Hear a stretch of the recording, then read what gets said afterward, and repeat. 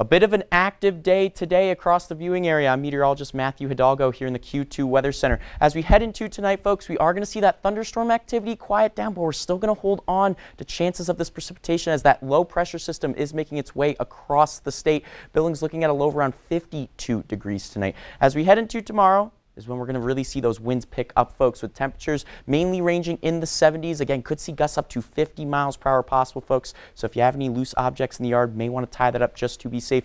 And if you plan on traveling, especially high-profile vehicles, just be a bit cautious. Billings looking at a high of around 75 degrees by tomorrow afternoon.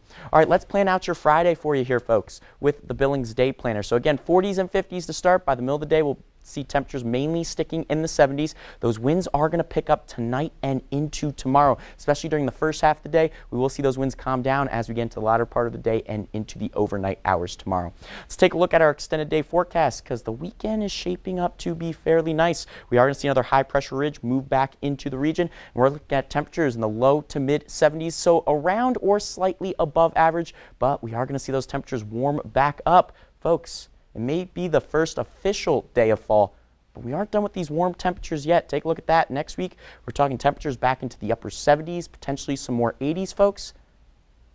Get out there. It's shaping up to be pretty nice next week.